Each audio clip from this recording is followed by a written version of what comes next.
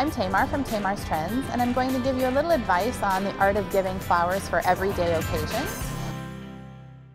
We love to give flowers for birthdays and such, but if you wanted to give flowers to somebody or pick up flowers for yourself, for something just to have that burst of spring in the house, and sometimes in the winter months it gets a little bit long, so we like to have something that's going to perk us up on those gray days.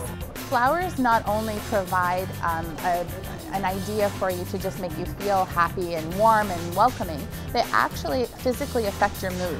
So when you go into a home that has been taken care of and they have flowers on the table, it's something everybody comments on. There's a reason for that. It's not just because they look pretty, but they make you feel a certain way, almost like music. There's a mood to it.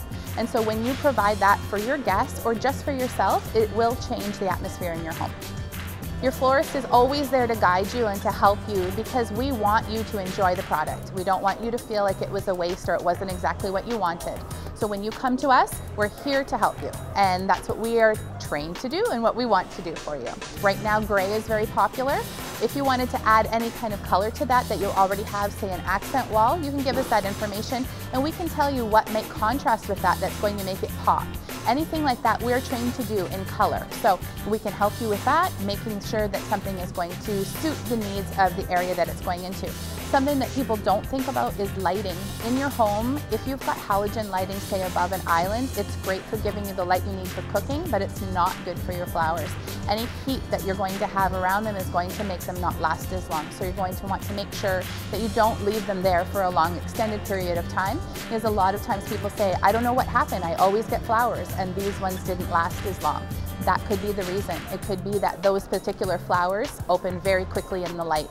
Another option is keeping them cool at night. When you've gone to bed, you can also put your flowers to bed. So they don't need to go in the refrigerator, but if you put them, say, in the basement or in a cool corner of the house, it's just going to add to the longevity of them. Most people have a favorite flower, but they're not always in season. If you purchase flowers that are seasonal, they're going to be more cost-effective for you. A lot of people like to have something that is going to add some ambience to the room. Many people have scent allergies, and so we can guide you to flowers that are going to be less allergic for people or for yourself. Flowers make a special gift for anyone, any time of the year, even yourself. You don't always have to have it given to you. You can stop in, pick up some flowers, and enjoy them.